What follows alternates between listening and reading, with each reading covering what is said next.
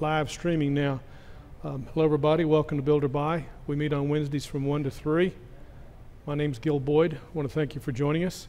Looks like we got slim pickings for our live audience today. Hopefully there'll be some folks joining us today. Some of the stuff we talked about last week I want to get back into because we didn't really get finished. And the reason I say that is because there's some other stuff that I have more information going on that adds to what we talked about whether to build a desktop or whether to buy a laptop. I got some new stuff I want to share with you, and some of it confirms some of the other things that I heard. The topic that we're going to have today that I hope we get to is about resetting the Windows password on a unified UEFI BIOS. So I hope we're going to get to that. We'll see. But I want to cover this other stuff first as we go through it. I've got some talking points on Build or Buy, so I'm going to have myself a seat down here. Can you hear me? Yes, I can hear you. Okay. What you need? Just testing this. Testing the mics. I hope they work. We did an audio check a little bit earlier. So I'm going to go over here and have myself a seat. Ben's going to be helping with the switch. So we'll see how this all works out. Going over to Build or Buy on the talking points, let me go over to computer number 1, I think. Yeah, here we go. You know, last week we talked about SCD key, and I told you the process to go through in the URL. Well, I've got SCD key up here, but I do not have it as a hyperlinked URL. In other words, you'll have to click and cut and paste. The reason I mention this, we met last Wednesday. Right afterwards, y'all get the newsletters from Newegg. Got a newsletter from Newegg, had a discount on some software, 60 or 70% off. The reason I'm telling you this is I was able to buy one of the programs that we've talked about online from Newegg for less. It was less expensive that way than buying it from SCD Key. So wherever you go to buy this stuff, check around. Just because SCD Key seems cheaper on some stuff, that may not always be the fact. You just have to always be shopping around. And I would have shared that with y'all today at Newegg, but it was only good for 48 hours. So you got to watch that. And a lot of times that kind of stuff is, as you're looking at those, you got to look down and it'll be somewhere toward the middle or the bottom, and there'll be something about kind of like, oh, by the way, one of these little things, a little icon about software, click on this. And then it goes and shows you all this junk, and you got to dig through it. So I wanted to share with that about SCD Key and about Newegg. Now, we got some stuff about the new NVMe drives coming out, and Jim Fallon couldn't be with us. He sent me a link that came this morning. I don't have it up on Build or Buy, but the new SanDisk, which is the 970, they've come down on the price. So the 970, let's see if I can find that link. Give me a second while I go to this machine, because I just realized when he sent that, I have that on a different computer. Let me take a look. I believe that's on computer number 3. Give me a second to look for it. Yeah, there it is. Samsung 970 price cuts. He's out of town. So this is on Hot Hardware. I had also seen something on a couple of other sites. The 970 Evo and the 970 Pro NVMe drives get a steep price cut. Steep by being, let me see if I can pull that in just a little bit. A 512 from 330 to 250, which is pretty good, and the 1 terabyte from 620 to 500, which is real good. And the other prices, of course, you know, as it falls in line. So I wanted to be sure and share that with you guys. We had some stuff last week, we talked about that. And again, once you go with an NVMe drive, you don't want to go back. Now, I gave the short answer to Mel because she asked, what's the purpose and what's the benefit of a fast NVMe drive? And the short answer was the computer boots faster, that's it. Applications load faster. For example, if I have two computers side by side and I'm doing a clean account activation on both computers, the one that has a spinning hard drive is going to take me probably 45 minutes. The one that has the NVMe drive in it is going to take me about 15 minutes. No, I'm not talking about installing an application. I'm talking about when you log on to a computer for the very first time and you're making the decision whether to create an online account or an offline account we talked about, that process can go from 45 minutes to 15 minutes. Because of all that stuff that it's doing and that it's churning off that hard drive. That's just one thing. I gave you the short answer, and that was what Dwayne took exception with. I don't understand what you just said about signing on and it taking 45 minutes for the first time I didn't say signing on. When you create that account. When you create an account the very first time you load? Yes. A program? That's not what I said, Mel. That's why I didn't do this last week. Because you're not understanding what I'm saying. Yeah, I'm not. Can you repeat that, Jack? Answering all the questions that Windows asks you and so on. Exactly. I'm going to bring up the secondary. Can we put a mic there on Jack so you can hear that? Go ahead, Jack. I just rephrased what you said. The first time you install Windows, when you have to answer all the questions. And you're creating the account. And create the account and all that stuff. Yep. Went from 45 minutes to 15. Yes. Of course, part of that is probably because you're getting practice and you can answer the questions quicker. True. That has a little bit to do with it. Okay. But when you're creating that account the first time, it's not when you're installing Windows because Windows is already there. It's just when you have a brand new computer and you're deciding on that account and answering all those questions. On an NVMe drive, all that's faster, from 45 minutes to 15 minutes. And Jack, because of the kind of machine he's got, has probably seen the same kind of performance improvement. Mel, I would expect you would probably have seen that performance improvement if you had the comparison because you've done that. But if you don't do that sort of thing on a regular basis, looking at a different computer with different configurations, you don't notice it. You take it for granted. But all those little things matter. So my point is, once you go to a faster drive on a desktop or a laptop, you don't want to go back. So here it is on the control panel, the secondary control panel for Windows settings. And if we went to accounts, and it shows the account and shows I have a local account. When you first are setting up a new computer, Microsoft asks you 3 times to create a Microsoft account. And if you choose either one, a Microsoft account or a local account, that process is shortened when you're using a faster drive, an NVMe drive. You understand? Okay, so I'm going to move on from that. I'm going to close that down. Now, once you get that down, oh, let me back up. Has anybody got any updates from Microsoft today or last night? Yeah, what did you guys get? Did y'all expect the new whiz-bang to come down last night? Did anybody get the new whiz-bang? No, that did not come down. It was just something that took it from a Windows version 16.125 to 16.199. And I how just long checked did it- WinVer. How long did it take? It only took about 5 minutes. Mine took 35 minutes. Slow machine. Must have been the time of day you were doing it. It was last night. I sat there and watched it. I said, go ahead and do this because I figured it was going to do the new update. It was not. It was just, in fact, let me take a look over here on this machine. Let's go back to computer number 3. I'll bring up the other control panel. We'll go to System, and we'll go to About. When I get through, then I'll go to the updates. Right here, Windows 10 Pro. I'll zoom in on that.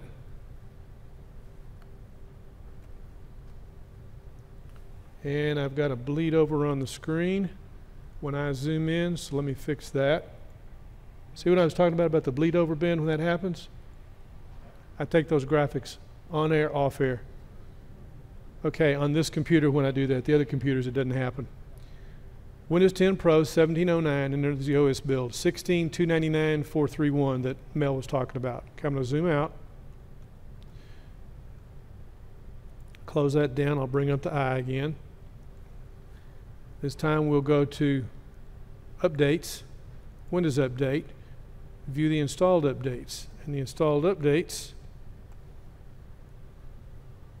Adobe Flash and a cumulative update for Windows 10 1709. 35 minutes last night. Now, this machine has an NVMe drive in there. That should have occurred a whole lot quicker. Let's get a mic over there on Jack, please. Thanks, Robert.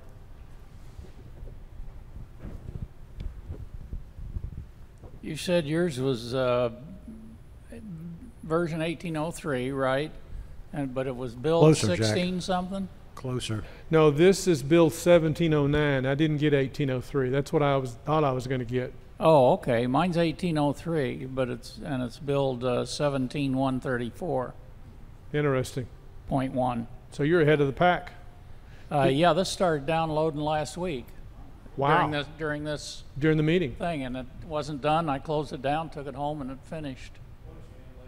I'm surprised because there's a lot of people that have had their accounts get locked out. I think that's what happened to Mel. She was doing an update and she got locked out of her account. So I'm surprised you were able to shut yours down and that didn't happen. I just put Close the the lid down, lid. which means it hibernates with mine. But Interesting. Well, this was for build 1709 and it took 35 minutes. How long did your update take once you got home? Do you remember? well, it had not started installing here. It was doing the download. Just the download. Yeah, Okay. and it was like 80% I think when I left here. Oh, not bad. And I really didn't keep an eye on it at home. I just flipped it open and let her rip. Well, it's interesting. You got it down before anybody else has. I have not forced it. I've been waiting to see what would happen. And now I had 3 machines. This one, the other 2 at the house. I've got another one sitting here trying to do it. And I think last week when the computer rebooted while we were having our live stream, I think, oh, Jim, I didn't realize you were here. I should have plugged in your audio. I'm sorry. I didn't know you were sitting there. Came in late. Well, I'll get it next time. Last weekend, one of my desktops, I went and checked to see if I had any updates, and it said 1803 was pending. So I went ahead and downloaded it, and it went smoothly also. Interesting. Can we get a mic over there for David Crook? Yes, David. They have a new feature that's called, I forget exactly what it's called, but if you go to look and see if there is an update, if you go to Windows Updates and then it doesn't say that there's an update, but if you say, Check. if you click on check, then you're considered a searcher, I think, or seeker, and it will present you with 1803, even if that hadn't been pushed out to your particular computer yet. Now, for the next gotcha. Does anybody have an Intel SSD? For some reason, the Intel SSDs are not going to get that update because there's something wrong going on. They're not sure if it's a driver issue, but it's giving people some grief and causing them to go back into the unified UEFI reboot process. And they're in this endless loop. So if you got an Intel SSD, you don't want the update right now until they fix it. You know, it's like for every action, there's an equal and opposite reaction. Okay, let me go back over here to the computer. I've got a link up on some wireless cameras, and I've also got something I found kind of curious about CPU utilization. I'm not going to get into it. I'm just going to say read it.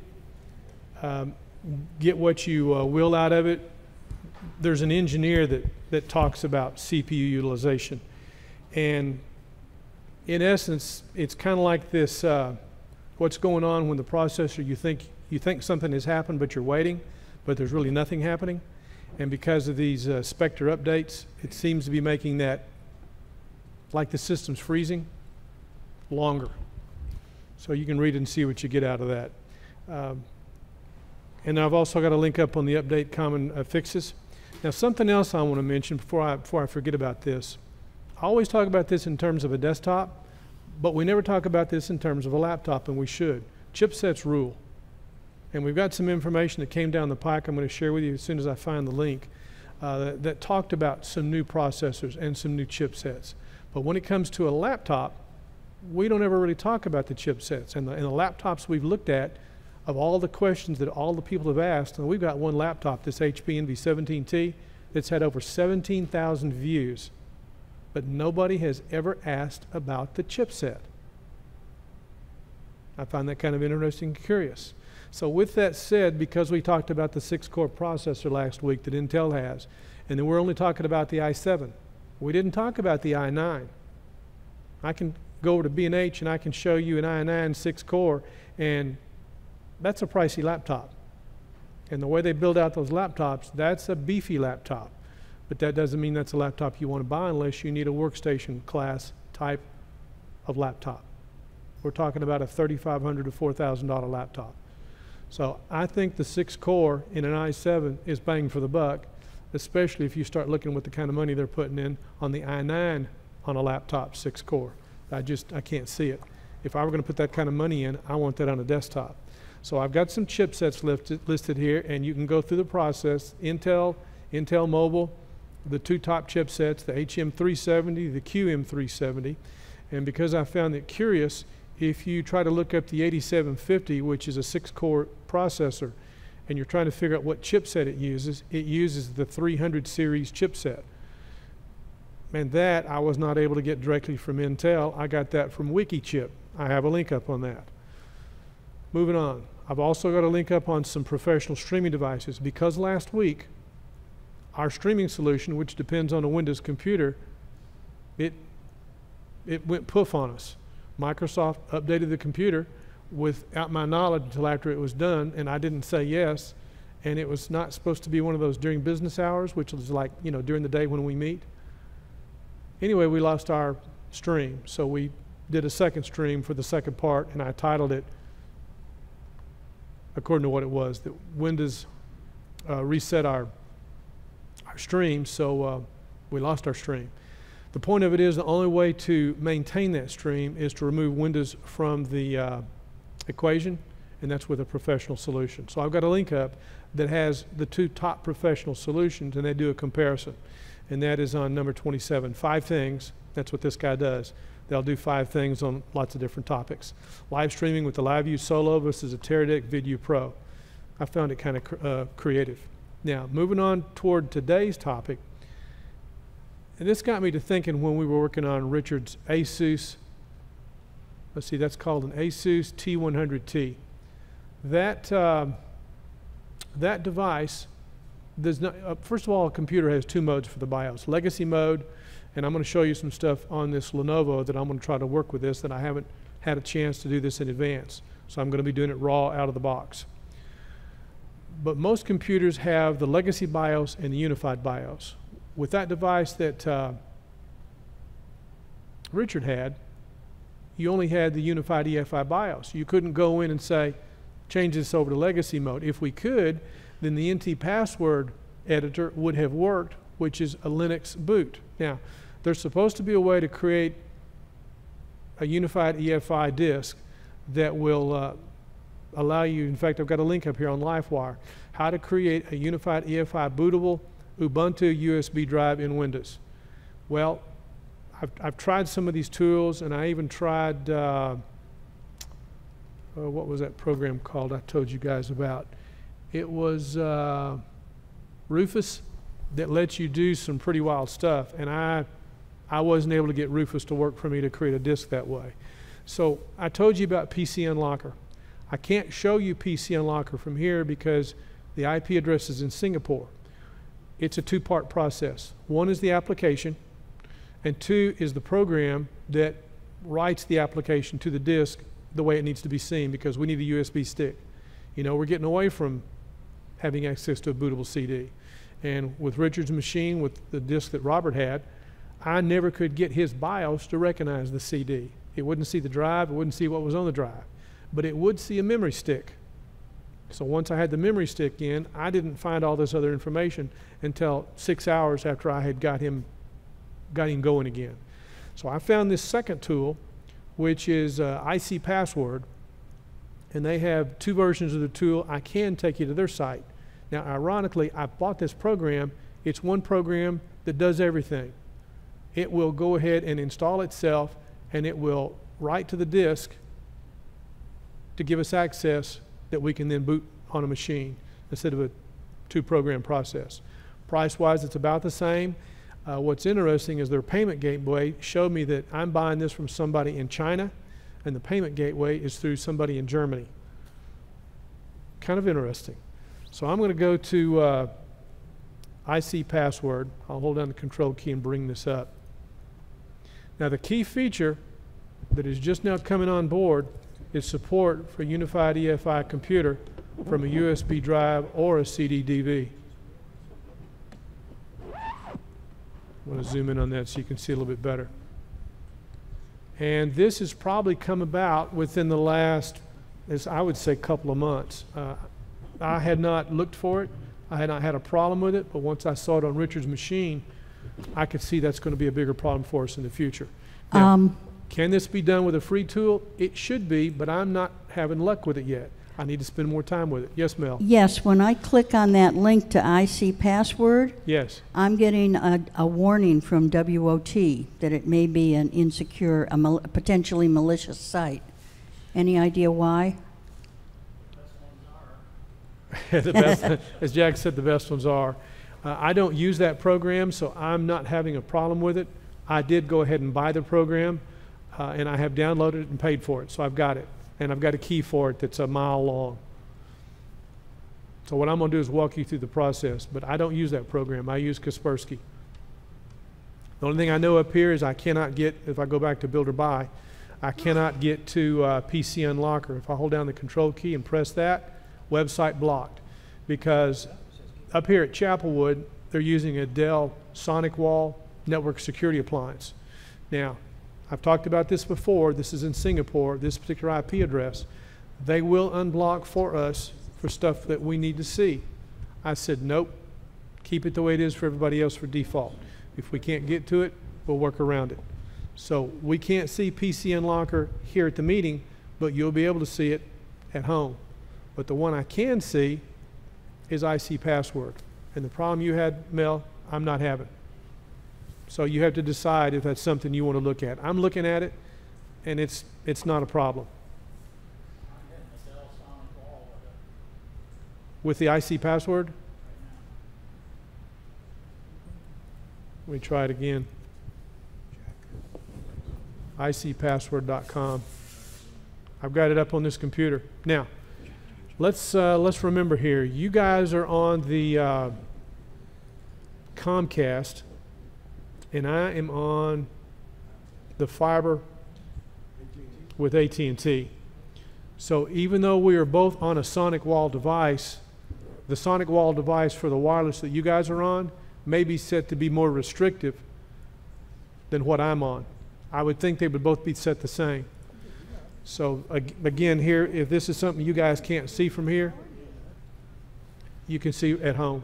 Did you say yours initiated through Germany also? Or was that the other one?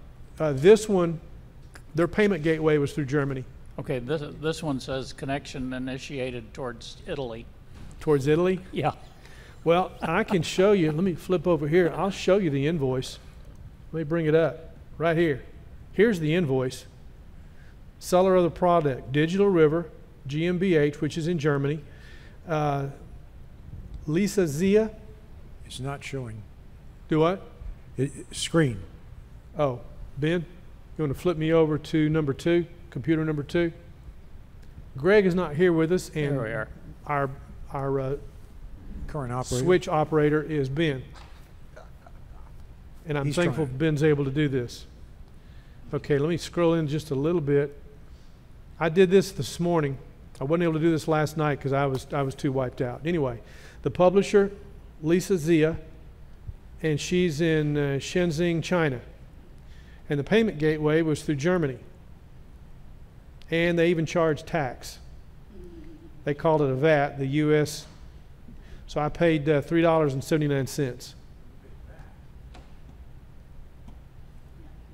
So it was $49.74. So $50 for this little program. And seller collected use tax applies because of sales tax from outside jurisdiction. So I think it's interesting this stuff is coming from overseas. Why didn't somebody here in the U.S. doing this stuff? You know, I told you about the issues I had with CD Key. Their payment gateway, of which they had 4 or 5, used their PayPal payment gateway. With this one, I just used a regular credit card, and I found it curious. This is what I got. Same thing for an invoice. Anyway, let me go back over because I want to look at their website.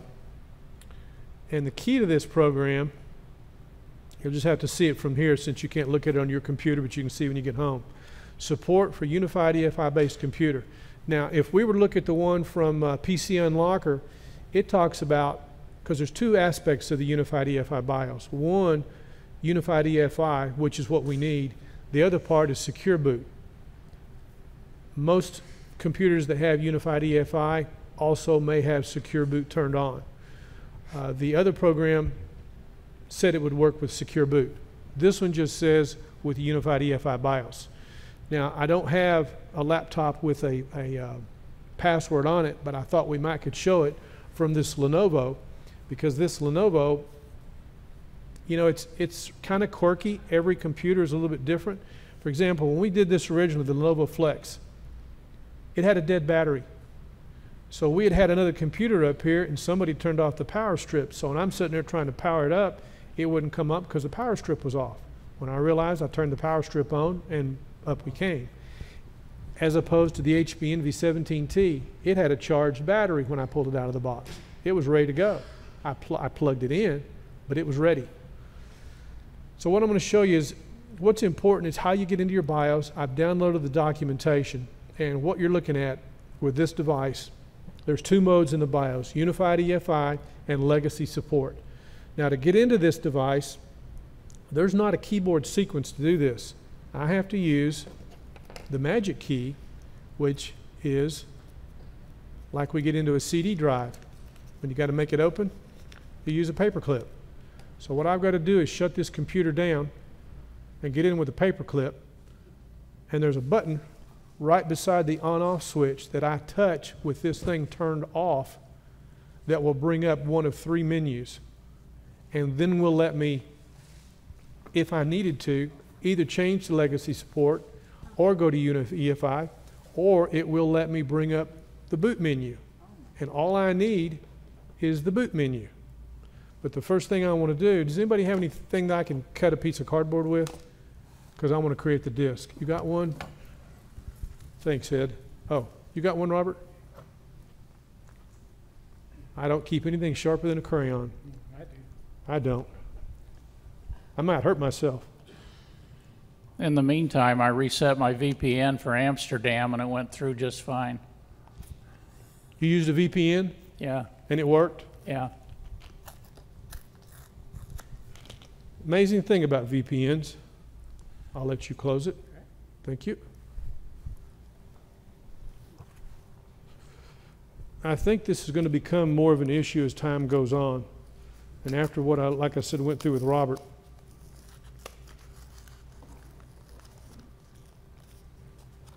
So I've got a brand new memory stick, and this again follows the same specs that we work with the Microsoft, which is a 32 gig or smaller. I expect this is going to set this up as a FAT32 disk. That's my expectation. Because what I want to know is, does it work? What this should do is enumerate those SAM files and show us what's there. And then let us reset the password if we need to or choose to. And the point of all this is, if we didn't make it clear last time, if we can reset the password, then why put a password on there? Just that simple. If we can reset it, then why bother? Do what? Richard, do you have an answer to that? I was asking Richard. Yeah.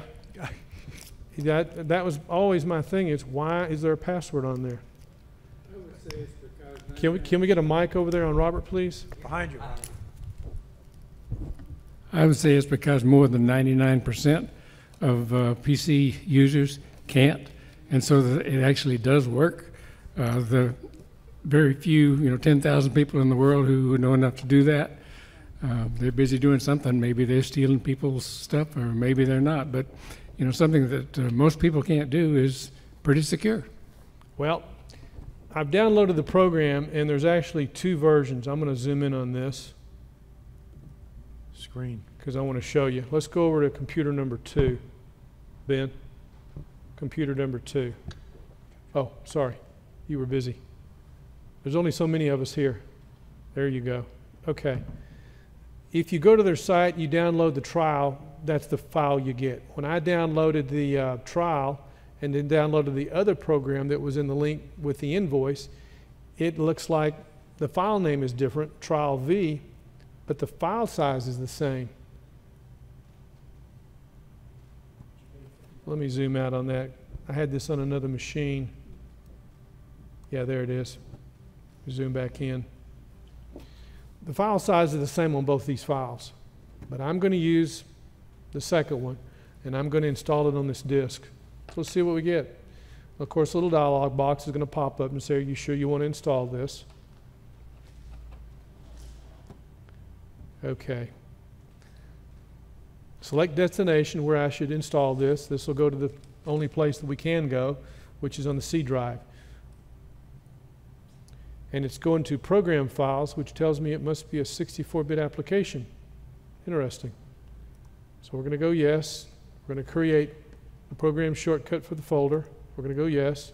Create a desktop link and a shortcut link on the quick launch. So we'll say yes. Blah, blah, blah. Ready to install. We're going to install the program. So it's going to go to C program files, IC password. Start menu the same. Additional tasks with the 2 shortcuts. So let's install. Should be fairly quick. And if you notice, that says WinPE ISO.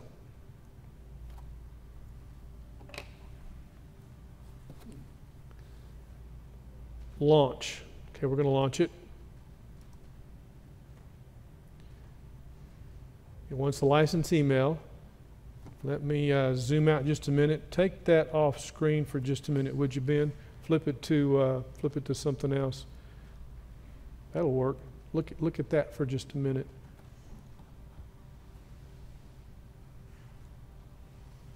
Let's see here. I've got to pull up the key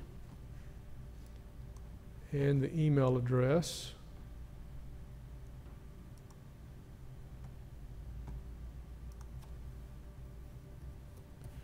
Excuse me while I put this in.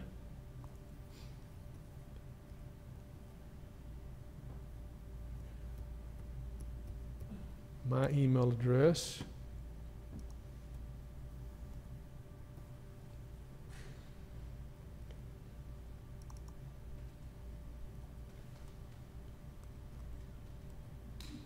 Okay, I'm taking care of the registration, and I'm putting in this mile-long password. So bear with me just a minute.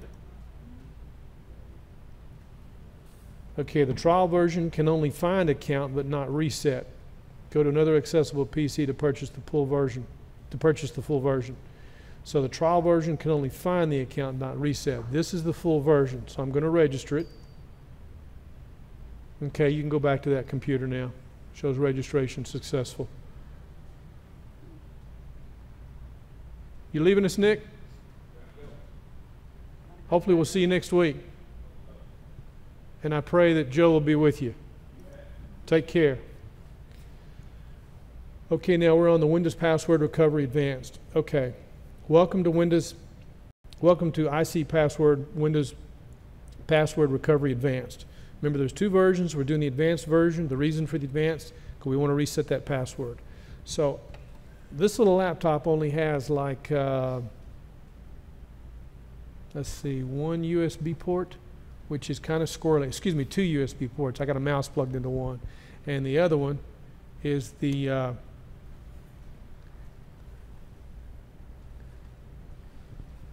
I've got the little anchor device that Jack likes, where I'm plugging my network. So I'm going to plug into this device and put this memory stick on here. And let's see if this will recognize. Drive selected, and it automatically shows create a password reset disk USB flash drive. Select the target drive. It's got it. It's drive letter E. Click the burn USB button to burn a bootable password disk. Now, again, if we'd have gone to the other site, we would have bought the program that was around the same price, but then we had to download a separate program on their site, one that was for the CD and another one that was for the USB. This one from IC Password, we bought the program and everything is inclusive, which is kind of cool. So I'm going to burn the USB. Now then, USB flash drive will be formatted and all your data in the drive will be lost. Do you want to go on now? Let's do it.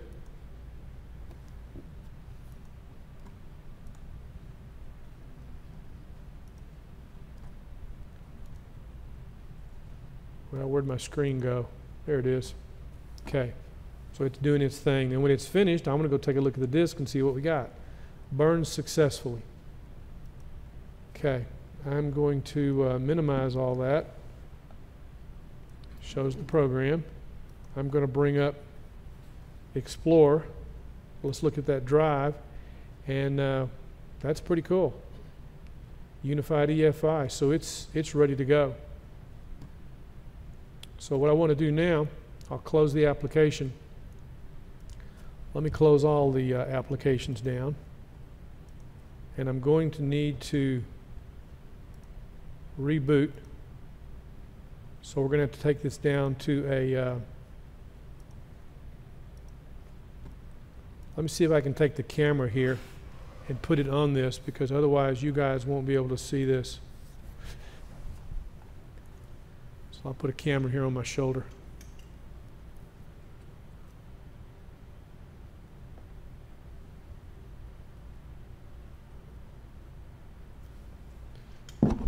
Because I do not expect to be able to see this from the HDMI, because that only works in Windows. And if that camera is not in a good location, then I will turn it just a little bit, make it a little bit easier to see. Okay, now what I've got to do is shut it down. And when I shut it down, then I'll use my magic paper clip and go in and touch that button like the instructions said. Let's see how this works. So we'll power off. Okay, power went out on the light. The light's pulsing. So I'll press this little button.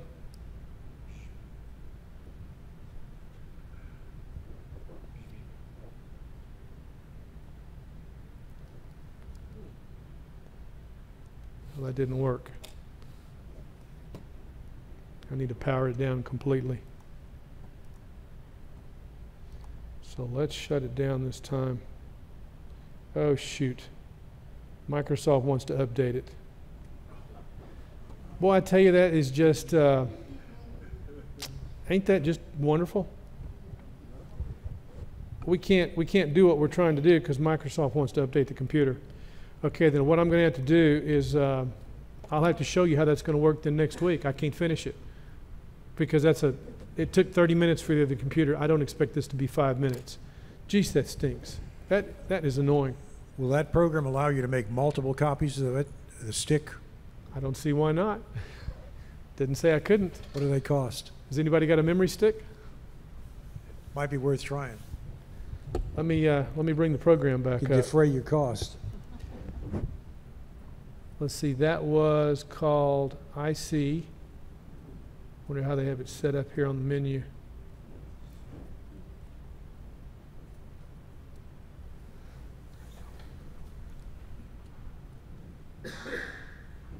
I mean, if it doesn't, you could potentially be hurting if you only get one shot. That's a good point. That's a good point. Let's see, IC password. This looks like the program. There's the program. Okay, if I pull that out, just for grins, that's one disk I created. I happen to have another one. You got a stick, Jack? One that you're not using?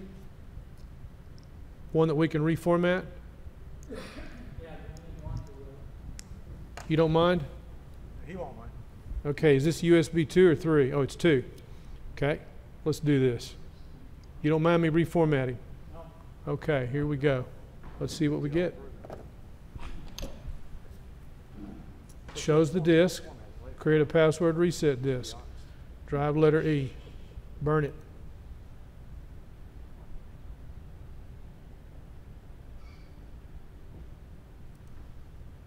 Okay, it'll be formatted. We're going to do our thing. Because now what I'd like to do is I'd like for you to test it and try it and see if it works for you. Because I'm curious if this will do what it says it'll do.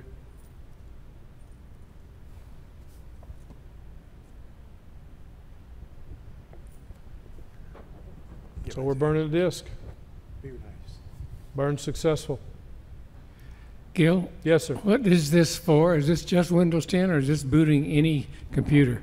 This will be for any computer to get access to reset your passwords. So it should work on Windows 7. In fact, that's a good question. Let me go back to close that. It runs on 10, 8, 7, Vista, and XP. Can we get a mic over there on?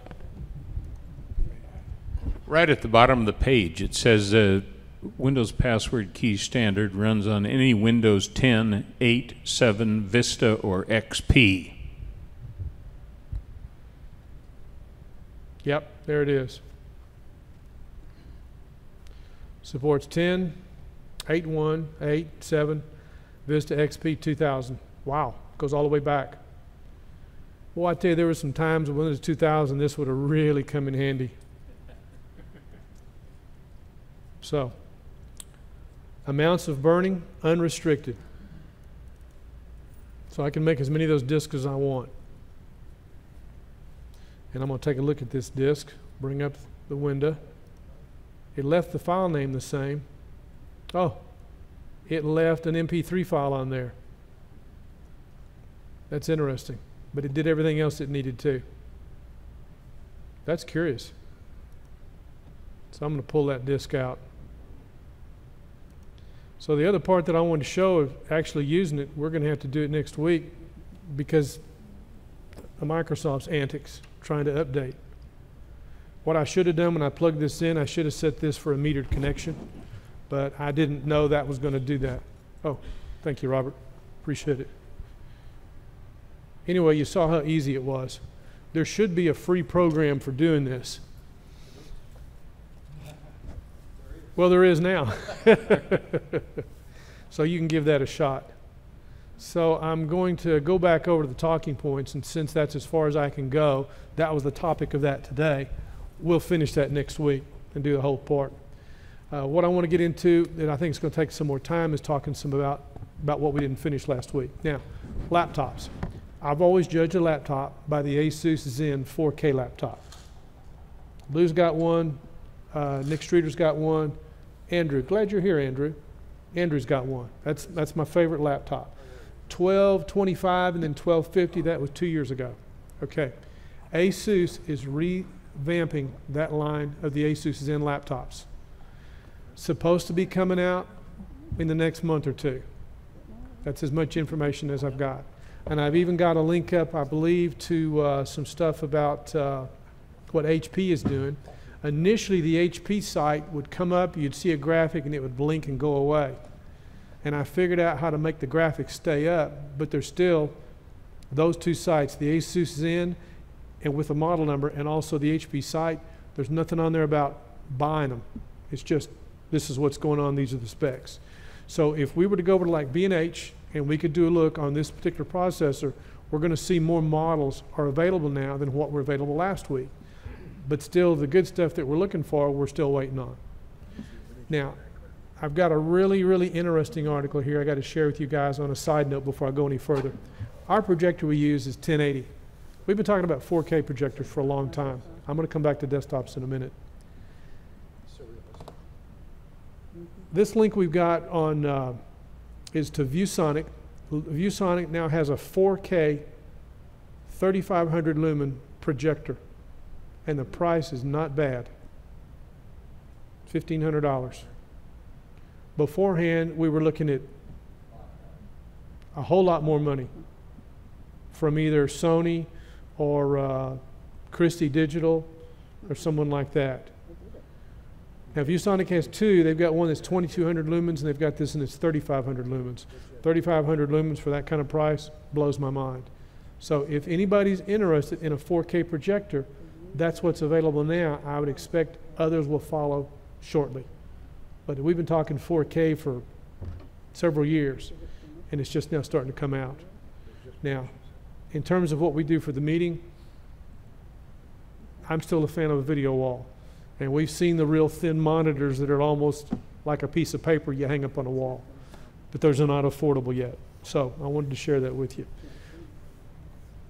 I've got a link up here on Ars Technica on a laptop if you want to see what HP's doing with a, that's not a bang for the buck laptop, but that's a big bang laptop.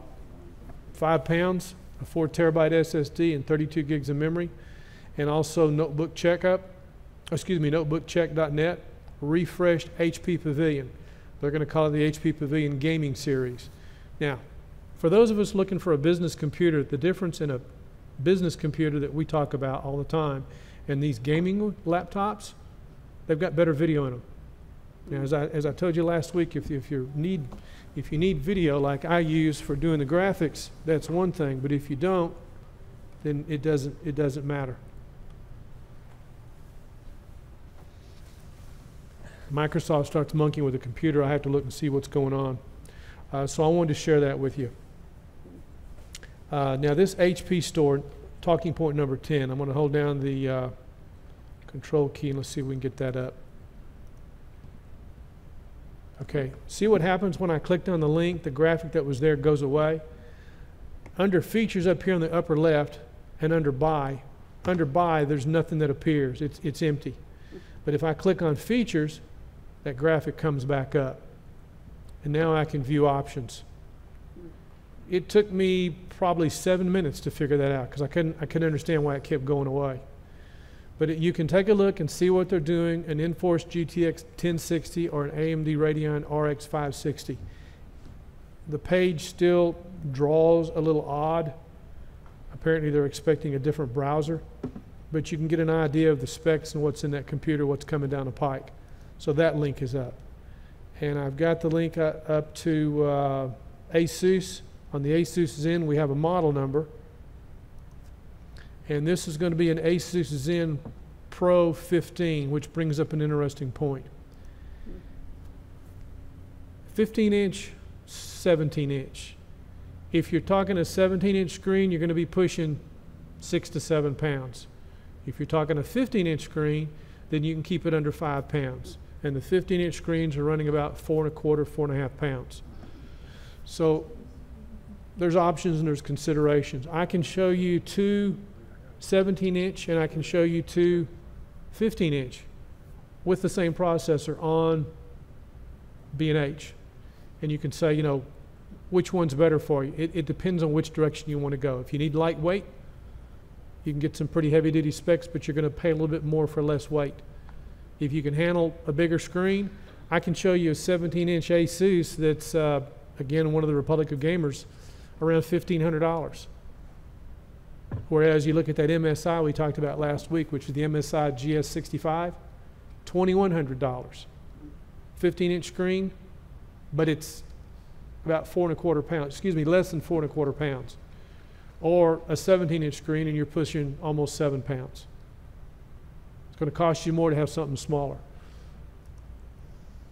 So if we go to, and I've also got a link up on B&H under Thunderbolt 3. Some of these new laptops, they have USB-C, but the USB-C port may or may not be Thunderbolt 3. That you've got to look at and decide and say, this is what I want or this is what I don't want. But I've got a link up to Thunderbolt 3 stuff for B&H. I stumbled across it and I thought that's kind of nice to have. Might come in handy. Yes, Robert? Do any of the 15-inch computers have a keypad on the side? Now that's an interesting question. Well, to me, that's the issue. It's not the screen size. I just don't want a computer that doesn't have the keypad. So if that restricts me to 17 inches, well, then so be it, and you don't look back. That's kind of where you're at. Yeah.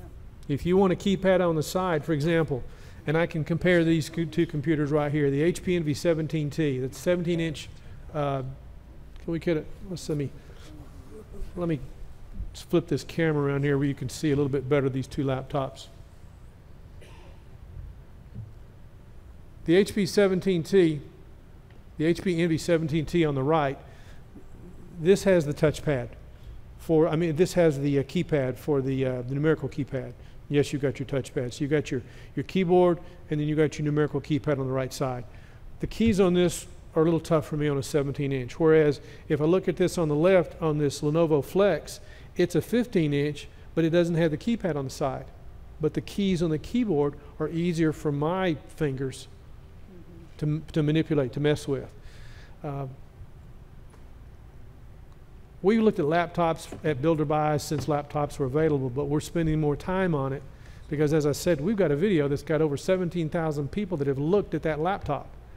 There's nothing we've ever done with desktops that it's ever had that kind of people looking at it. So Builder Buy is what we're about, and building desktops is what we do, but we're going to be looking a lot at laptops. Mel? Yeah, the other thing on keyboards, in case somebody hasn't noticed it before, I like to use keystrokes to go to the top of the page and the bottom of the page and things like that. And on many of these keyboards, they're set up so that the movement keys for page up, page down, home, and end are also on the arrow keys. And to make them work, you've got to hold down. To get an arrow key, you just do the arrow. But to make the page up and down and home and end work, you've got to hold the control and the function key. Well, and do it. you bring up an interesting point. And that's always a pain unless you want to use an external keyboard. There's stuff I do on a desktop where I have keyboard shortcuts that are easy to find because I know those keys. But when I'm going to a laptop, I'm verbalizing what I'm saying because I can't find the key. And some of those keys just flat are not there. So when I use a keyboard shortcut to get to something, I'm trying to figure out, how do I get to that without that keyboard shortcut? I'm having to relearn some things. And even the way the keyboards on this HP work as opposed to the Lenovo. For example, if I want to use the function keys, I press the function key, FN key, and then the function key for it to work. I don't have to hold it down, just press it. Whereas on the Lenovo, I have to hold down the FN key and press it. So it'd be nice if everybody standardized like a regular keyboard, but they don't. But one thing I do, because I'm not real nimble with a touchpad, I plug an external mouse into whatever I'm working on. And that was something I found with that device that Robert had. After I spent 2 hours trying to figure out how to get into the BIOS, and 2 hours how to figure out how to get that thing to boot off of a USB drive, and then 2 hours figuring out, well, after that 6 hours, in a long story short, what I found was, to work with that little thing he had that I couldn't hardly see, I plugged in this device from Anchor that Jack has talked to us about. No driver required. It automatically works. It plugs into a USB port. It gives me 3 USB ports on top, and it gives me 1 network port. To work on that device of Robert's, I was able to plug a mouse into that. I was able to plug a keyboard into that. And the keyboard shortcut to get into his BIOS off that external keyboard was a piece of cake. But trying to manipulate the keys, because he's got 1 key on the back to turn it on, and he's got 2 other keys, and you have to hit the right sequence. And you have to hit those keys, and it's not the first time you hit them, but the second time you do it, that it lets you into the BIOS. Whereas with the external keyboard, it worked the first time every time. Took me 6 hours to figure all that out. And I was nuts. I was crazy. But anyway, I agree with you, and I can relate. Yes, sir, Al. Yeah, I was looking for laptops, and I came across an HP 15Z notebook that does have a keyboard. I mean, A 15-inch? 15-inch. And I got the model number here. I really liked it. But Let's take a look at it. What is it? It's an HP what? It's a 1JD 33. Wait a minute, 1JD. 33 UT pound ABA. Pound ADA? AB. B as in boy. ABA? Yeah. Yes.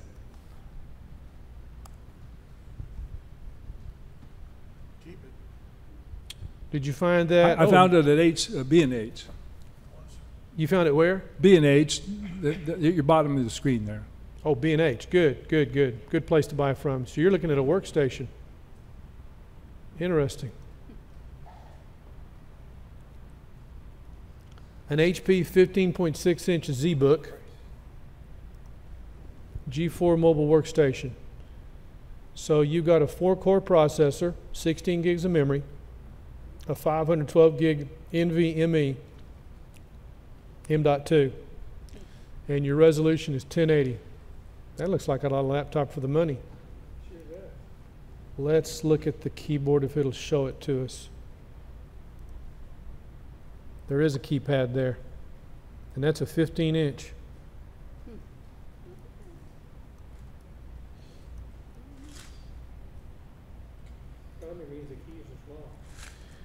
I would want to see it. It's got the space bar, and then it's got 3 keys above and 3 keys below the touchpad.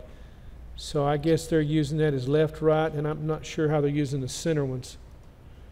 Ports, wow.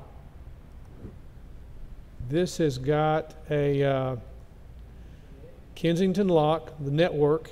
It's got a VGA, a USB port, and that's probably a memory slot for an SD card. Let's see what the other side looks like. The other side has, okay, if you notice the lightning marks, so first we have power, then 2 lightning marks, which means those are Thunderbolt. Thunderbolt what? 3. It says 3? Yep. Wow. HDMI, and then 2 USB ports, and then your headphone jack. Yeah, that's got a lot. And this says SC. Is that a memory card slot?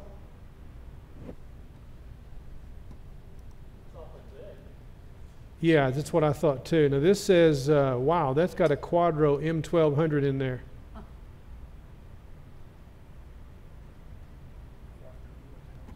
Let's look at the specs. Okay, it's got 16 gigs of memory. It'll support 64, which is good. They're showing that because we don't have to go check out. You know, this thing is always what the processor will support, and the way the vendor has implemented it could be 2 different things. So you've got 16 gigs, perfect place to be, nothing to change. You're using DDR4, you can upgrade if you want to. And it's got, wow, 3 slots. Most laptops have 2 slots. So it's got 1 16 gig stick and the other 3 slots are open. 260 pins SODIMM. Interesting.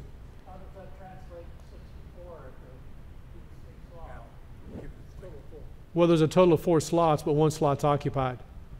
So you got 3 slots that are empty. I've never seen a laptop with 4 slots. Have you, Jack? Yeah, me neither. That's interesting. Are they suggesting you should overclock? I don't know about overclock, and they didn't suggest that, but I'm also surprised this has an NVIDIA Quadro. This is curious.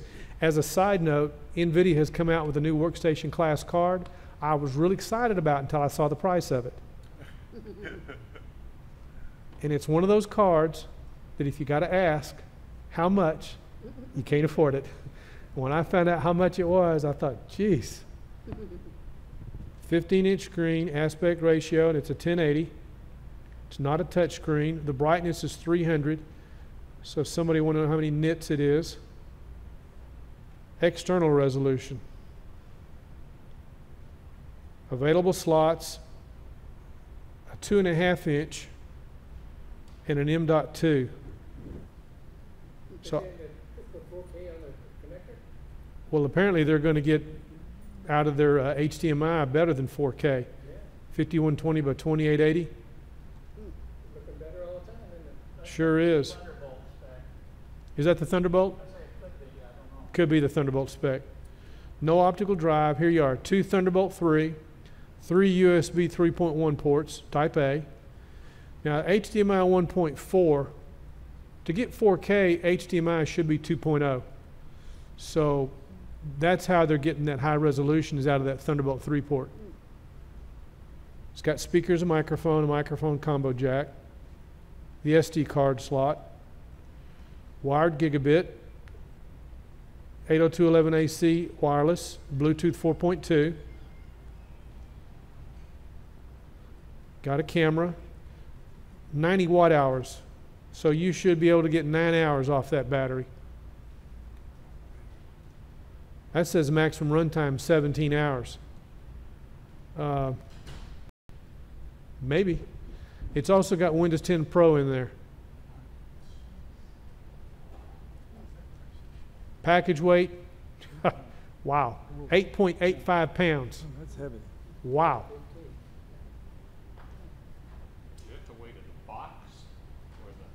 Well, you know, you're right. That says package weight. It doesn't say actual laptop weight. My guess is that's probably a 7-pound laptop. Because that says... Oh, right there it is, 5.7. I didn't see that. So 5.7 pounds. That's a lot in there for 6 pounds. This HB Envy is, I think, 6.1 pounds. That's a lot in there. Now, as far as the processor, this is one I wouldn't have looked at because this processor was last year's processor. It's 4 cores, nothing wrong with it. The new processor coming out is a 6 core. Look at the clock speed, 2.8, 3.8. That's what I was talking about. Yes. It looks like they're suggesting overclock. Well, you could, you know, if it kicks into overdrive for processing it, you could go that high. But what I want to know, I like to go look at the specs on the processor. They've been pretty clear on what this will do, and they're implementing it. Okay, Q1 of 2017. It's just an older processor, 4 cores, 8 threads, 6 meg cache, and it's dual channel, and it'll support 64 gigs, so it's running in single channel right now. And it shows here, this is interesting, this is what I wanted to know. They're getting out of the HDMI 1.4, no. Out of the HDMI 1.4, they're getting 4K 30. Now it'll do 4K 60, but it's going to have to go, that says external, so that'll have to be out of the Thunderbolt port. Could you take another look at the processor on that? Over The here, i7 or whatever it said? it's an i7 7700 HQ. Okay, that's what mine is, and it's showing 8 cores on the desktop. How come? 4 cores, 8 threads. Okay, you're each using, thread gets processed as a core. yeah, you're using, Okay, I got you. what's that program? That's confusing to me too. I'm using the CPU monitor. Yeah, yes. The CPU monitor that is with the, Gadgets. yes, with the Yeah, gadgets, yeah. yeah. For example, this is a Ryzen computer. It says 16 cores. Well, it's actually 8 cores, 16 threads. I don't know why they do that, but so this is 4 cores, 8 threads. Quad core, 4 core. And the new one is, of course, 6 core. That's a lot of laptop for the money for $1,500. Now I can show you a 17-inch that's about $1,500 that has a 6 core in it. It's an Asus. So you say, well, you know, which direction do you go? That's a decision you have to make. These two laptops, I didn't know about the 6 core when I did the HP. That was an $800 laptop. To buy it now at Costco, it's $1,050. To buy that in the correct configuration is $1,220, but buying it direct because there's no NVMe drive. Good machine. Manolo considered it slow, so I pointed Manolo in the direction of a Dell. Did that mention a camera? They've all got a camera. I think it's a 720. Okay. I read some people talk about some of the computers having a lame camera. They've all got a 720 camera, so I don't see how you can define that as lame. Looks from the bezel like it would be in the top border too, which is better than the bottom one. I've seen some in the bottom, People which aren't looking strikes up your me as nose. odd. Don't you think that's odd? Yeah, 720. Let's see if we can take a look at the picture on it again. Yeah, there it is at the top.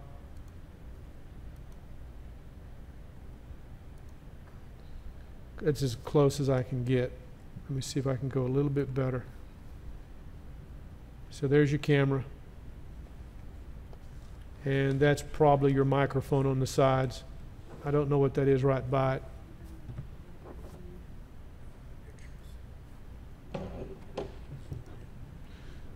Now in the same model or area, 16 gigs, all they do is change, there's a Quadro M620, an i5, so they've got 2 i7s, a 1 terabyte versus a 512 with a 620. I think the one you're looking at, you know, that's a lot of laptop for the money.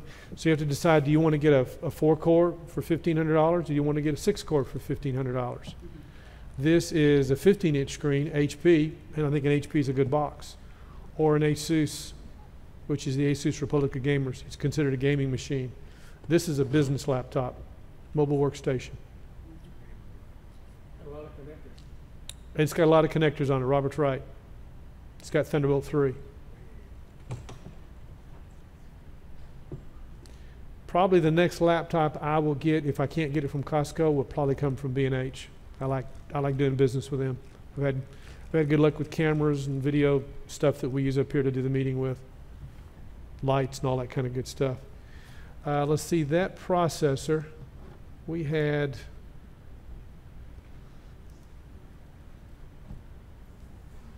I'm going to pull that number off because I cannot remember it.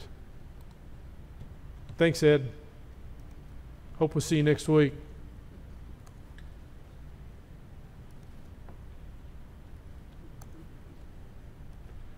Okay, what I want to do is go to, again, B&H.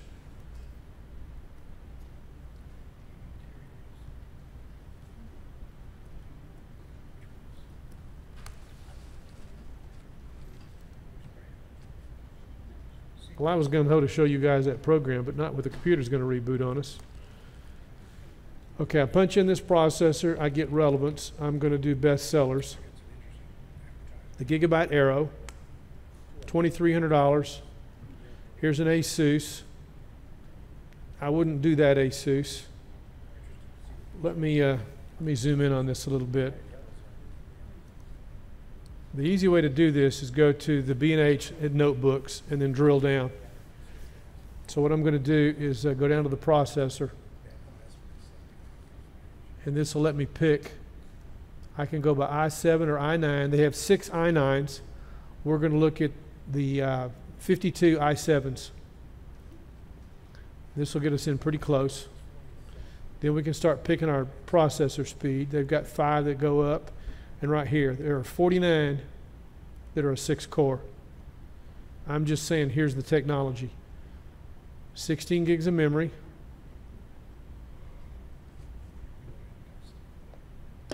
$23 with Windows Pro. 14 with just Windows 10. No burners. Some have Bluetooth 4.1, 4.2, and some have Bluetooth 5. We don't get a choice on, oh yeah we do, a 1080, a 1070, a 1060, and a 1050 Ti. Okay. A minimum spec on a new machine, if you're buying a consumer type card, would be a 1050 Ti. The reason I say that is a spec that Netflix set forth. And now that this has come up, we have a link on BuilderBuy to Red Shark News where it looks like Netflix is now the broadcast spec for cameras. I can show you a link on Red Shark that talks about that. Some crazy stuff going on. So I never would have thought that Red Shark that put out the spec, and what this spec means is, with Microsoft's browser, streaming 4K video on a laptop, you have to have a minimum of a 1050 Ti video card to do that. That's where that comes from. So anything above that, if I were looking, I would be looking at like a 1060. There's 11 laptops with that in there. Gil? Yes, sir. You just said that Netflix specified that 1050 as the minimum? Yes, 1050 Ti, not the 1050. Well, I've got something considerably below that. Does that mean that Netflix is not going to send me their highest resolution, or it's just not going to work, or what? Well, according to the spec that they put out, that they published, that we've been talking about now for about a year, you would not be able to stream 4K. Ah, okay. You could stream 1080. All right, well, 1080 is all I'm looking for. 1080 is what most of us do. Yeah. I just today ordered the Elgato and Roku. So the Roku is 4K, but the Elgato is 1080. Ah. So but if you want, my graphics card is something like a 350. Well, now see, if you're doing 4K on the Roku, somebody else, you may be able to get it, but that's the spec. And the reason I think that Netflix has done that, working with Microsoft, is they're trying to restrict how that content comes down so that it stays in a protected mode. It's protected content. They don't want people copying it. Well, with the splitters we have, split. That's a different 4K? issue. Yeah. And that's a different issue. To be able to do a 4K, right now we're talking about HDMI 1.3 allows us to split 1080. To do this with 4K, we have to have a different kind of splitter. Yeah. And that's a whole new animal. For example, there's two schools of camp, two schools of thought on splitters. One, the splitter that gets the job done, but then there's the other camp, which was HD Fury, that says our splitters are superior. But then to do that, you had to have a splitter, which was an HD Fury that had the hacked firmware. Okay, long story short, as we move forward, HD Fury is now moving their operations back, I think, to China. They're getting rid of the old inventory, and they're getting ready to come out with new inventory. What do you bet that new inventory is going to be able to do? It's probably going to be able to do what we want to do. Yeah. So the issue of a 4K splitter is getting ready to change again. So, Well, again, I can't really handle anything more than 1080. I got 1080 splitter, 1080 screen. 1080 is easy. Yeah. So I just, I told you I ordered the other stuff, and it would be a real disappointment to me if I had to get a graphics card too. Sounds like I don't. Not for 1080. It's a 4K issue, and they're trying to keep it restricted. See, Okay. a lot of times when we're showing stuff up here, we're just trying to teach and show things. So we have to have technology that allows some of that stuff to be dealt with. And sometimes even the churches have that issue where they want to show something to their audience on screen, and they're saying, how do we get this up? We've got a Blu-ray player. This is our disc. How do we get this up on screen so the congregation can see it? That's the reason for all this stuff with splitters. I've dealt with it at Chapelwood. I've dealt with it over at Fairhaven. I've dealt with it with other places. And we've had it before here. We had, in fact, next week we have a guest speaker. Isn't that right, Lou? Okay. Ralph Gonzalez, when he spoke last time, everything was working. 5 minutes before we were supposed to go live, signal cut out. What I think had happened was his laptop, which was an Acer, had an issue with HDCP. The HDCP said, I'm not sending out signal on that stream because it's not HDCP protected. Okay, what I needed to do that I didn't have, that I have with me now, is a splitter that I'll put on there, and the splitter does 3 things. 1, it boosts the signal. 1, it splits the signal. And number 3, it strips the signal. So that tisk, so that we can see what's on his laptop to get it up on the screen so you guys can see it, so everyone on the internet can see it. But all these things have to happen for a reason. It's annoying, and they put it there for a reason. Y'all remember when we had, what were those discs that had SCM on them? This goes back a long time ago. Videotapes, you just had a little black box. Yeah, the old videotapes, but the digital audio tapes. Yeah, CCS and.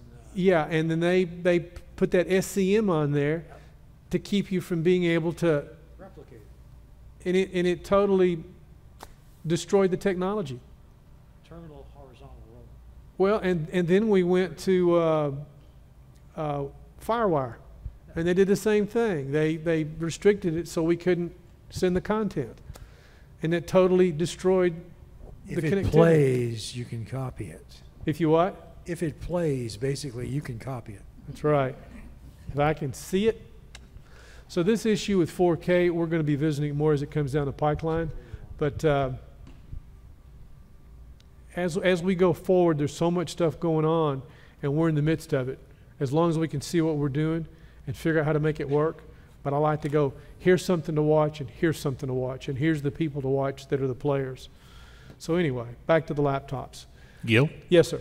Just random here on your item number 45 on the news screen. No, yeah, 45 Costco LG. That's a 15-inch laptop with a number pad. It's also $1,500.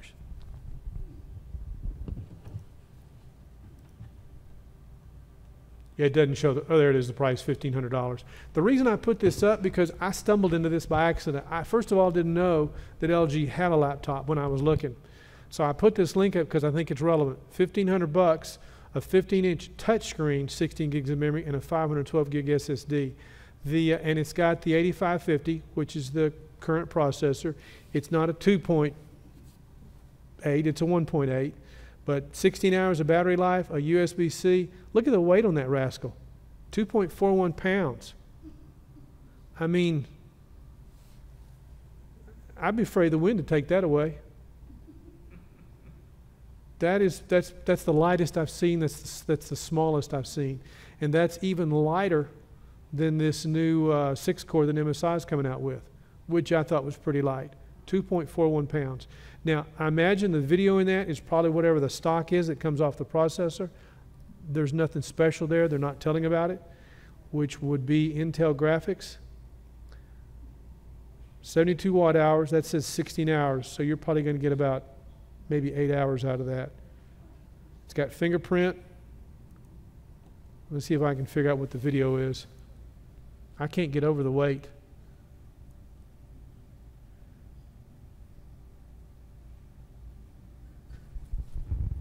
I'm looking.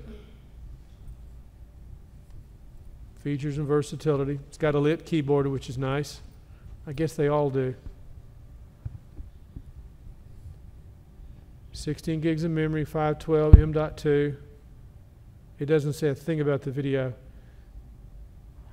There it is, Intel graphics. It's using the stock graphics, so there's nothing special. There's no dedicated memory for the graphics. That is shared memory. So 16 gigs of memory, part of it's going to be used for that. But look at the weight. So in a nutshell, a laptop is going to run around $1,250 minimum to get a decent one. Some of this stuff that's going on is going to run anywhere from $1,500 to a couple $1,000. But I would still say wait, because the best is yet to come. You got your eye on one that you like the specs, and it's one that I'd never seen. But again, it wasn't one I was looking at because of the processor. Nothing wrong with it. It's just a 4-core. Both of these are 4-core processors. As I go forward looking at another laptop, I want something that's at least 6 cores. Now, if I want to go the full Monty, I could do something with a desktop processor. Asus has an Asus, what was that? The Asus Republic of Gamers with a Ryzen desktop processor in it. And I would get the full 8 cores, 16 threads. But I get a 1-hour battery life. So, and that's about a $1,500 machine. And on the flip side, if I get one that's got 6 cores, I've got better video in it. And the video is what I need because that's what I use for rendering the graphics. I want something that I don't bring this machine up here. And I learned something else about this MSI motherboard today. When I shut that puppy down, I have to kill the power to it before I can turn it back on. If I try to turn it back on without killing the power to it, it will not come up. I was about 45 minutes this morning pulling out my hair, and I don't have any hair to pull out. I couldn't get it back up because my routine is always, and the reason I did that was I forgot, oh, there's something I need to put over here for us to look at today. So when I went through that process, I said, wow. Next, Ryzen or Threadripper is going to be a different brand of motherboard because I don't like that. That is annoying. Which brings up another point. I got a link here on Build or Buy. This goes into a site that we talk about every once in a while, but not all the time. Let me find it. And it talks about what's going on with the new processors.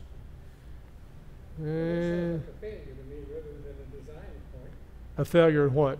The fact that you can't turn the computer off and then back on, that's routine. They do that every day. Yes, it's routine. A lot of people have complained about the MSI board being slow to boot. All of the Ryzens are slow to boot because of the process of the enumeration of devices. In this link I'm going to show you about, that was the first version of the motherboards, and they've done BIOS updates. There's a second version of motherboards that have come out. And if I were to build a machine, I would use that second version motherboard. Well, now there's a third version of motherboards that are going to be coming out in August, and as soon as I find the link, I'm going to share that with you. And there was a vendor that shared some of this stuff, and it got put online and got shared with a whole lot of people. Here it is, Hexus. Talking point number 3. I'm going to hold down the control key. A German IT distributor shares AMD and Intel 2018 CPU roadmaps.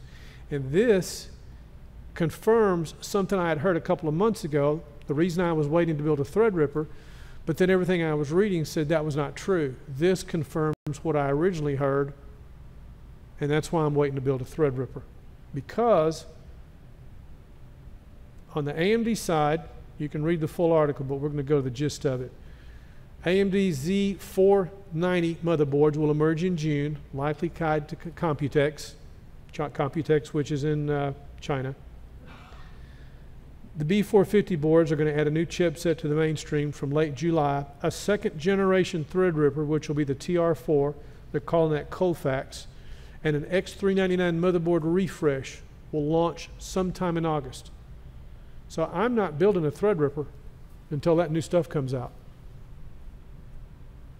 Well, if it says it's going to be launched in August, that means it won't be here till... September, maybe. Yes, Robert. Yeah, I mean David. All right. Earlier you were mentioning this Busonic PX747, and I'm not sure how that differs from the 727, but... Lumens? The lumens? One is 22 lumens and 2200 lumens, and the other was 3500 lumens. All right. In AVS Forum back in January, they were examining the 727, and it does not use real 4K technology. It uses what's called pixel wiggling, where it very quickly wiggles pixels to make them appear to be twice as many as are there. So they're fudging, so it's a good idea to wait. Maybe, but I Well, mean, when you some think- people don't mind the pixel wiggling, but it's not the true. It's not a thing. true 4K. Yeah. It's something to note, But again, this is the first affordable 4K projector I've seen without going to something like a Sony or Christie Digital, which is about the size of a table. Well, there are a bunch of smaller ones out there. There's some good ones for about $5,100 or $4,900 in that range, but Well, they've come down nothing quite a at bit. $1,500. Yeah. Haven't seen one for that. Thanks for sharing that. Okay, so back on this is the German IT distributor Blue Chip. They had a webinar for their partners, and some people grabbed some screenshots and they put it up on YouTube. So that's how this article came out. We're not supposed to know all this. And we can go to the site, there's a link, and it talks about what's going to be coming out and what's happening with Intel and AMD. And this says August the 18th, so my guess is probably going to be September. And then they're talking about a new Intel Z390. First 8-core engineering samples target June of 2018. So that's something to be aware of. So for that reason, that's why I'm waiting to build a machine. But as far as a laptop, the stuff we're hearing about laptops, all that's happening right now is what we heard about at CES, which was in January. It was just, when's it going to happen? It's starting to happen right now. So if we go back over to B&H, and I'm looking at these based on, that's how I found the Thunderbolt 3 link, and that's why I put it up. But that's how I found bestsellers, the $1,800 one, which should have already shipped, and then the $2,100 one. So I'd have to go in and refine that even further. But there's an Asus Republic of Gamers in here that has that processor that's about $1,500. Now there's an MSI with a 17-inch. Again, if I'm looking for a laptop, I like the HP, I like the Asus. As far as which one I put first, depends on the specs. And I'm always curious, when people are looking at a laptop, like I go to Costco, I think most people are probably shopping brand and price over specs. I always say, I want to shop specs first. That's my thing. I want to know what's in it. I'm not concerned about the brand as a first. I want to know the brand, but I want to know what's in there, what the specs are. And then I'll consider the brand, and then I'll consider the price. Because there are some 2-core processors out there that are going for about the price of a 4-core. I'm hoping as time goes on, some of these 6-core prices will come down, but when you can get a 6-core for the price of a 4-core, you're talking $1,500. I would rather have more processing power, but that's just me. Did you have a comment, Jim? Oh, thought I saw.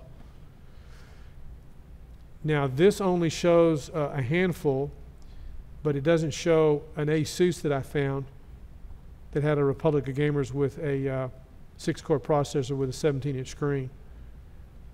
The Asus they're showing, oh, here's one. Yeah, it does. Let me hold down the control key and we'll bring that one up. There's an example. This is $1,600. It's 6 cores, 16 gigs of RAM. What I don't like about this, it's got a 256 gig SSD. And what I do not like about it is the drive in there is an SSHD. I don't get that.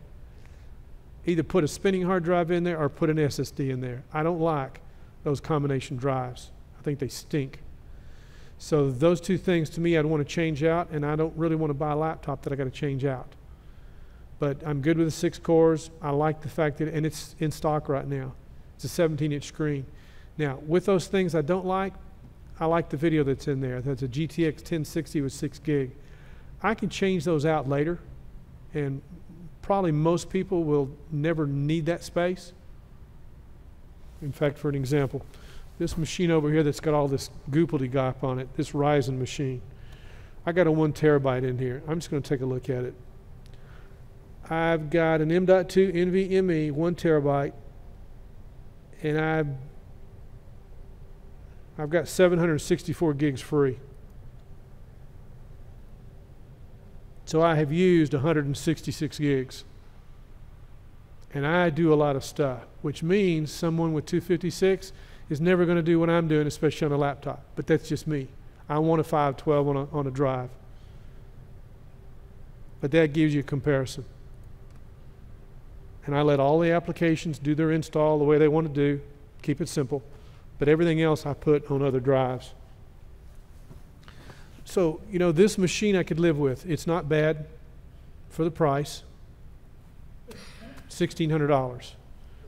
But the weight, because it's a 17-inch screen, my base clock speed is 2.2. It'll go to 4.1. I've got 16 gigs of RAM. I know this will support 32, but I'm not sure if it'll go to 64. We've got an LCD screen. It has that high refresh rate and that G-Sync. That's some AMD technology. Gil? Yes, sir. I'm amazed. That's the second laptop we've seen that shows a boosted clock rate. Has anybody ever boosted the clock on a laptop? How do you even get to the CMOS to do that? You know, most laptops don't get you to controls. Well, you know what they're trying to do is that's how Intel sets up that long battery life, is they restrict that CPU and throttle it down. That was something that Dwayne talked about. And they throttle that down to conserve battery life. But is the maximum boost speed that they have up there, is that a meaningless spec? Just like the color is black? Well, from 2.2 is where it'll be sitting at in idle. It can go to 4.1. Okay, so that's not a... Right. Okay, but the point is that's internal. It is going to do that. I thought this was talking about, forgotten the word now, boosting the clock, that you would overclock. There you go. There's on a laptop, there's generally no way to overclock a laptop. That's what I was thinking. So why is that number there if you can't overclock it? Well, what that says is if it needs to, it'll go faster. It'll go faster if it needs to. Okay, that is a very different thing to say. So now I understand it. Okay. We don't have the control on a laptop that we do on a desktop. You know, there is no perfect computer, but we have to give up a whole lot less when we're looking at a laptop. What I wanted to check were the ports.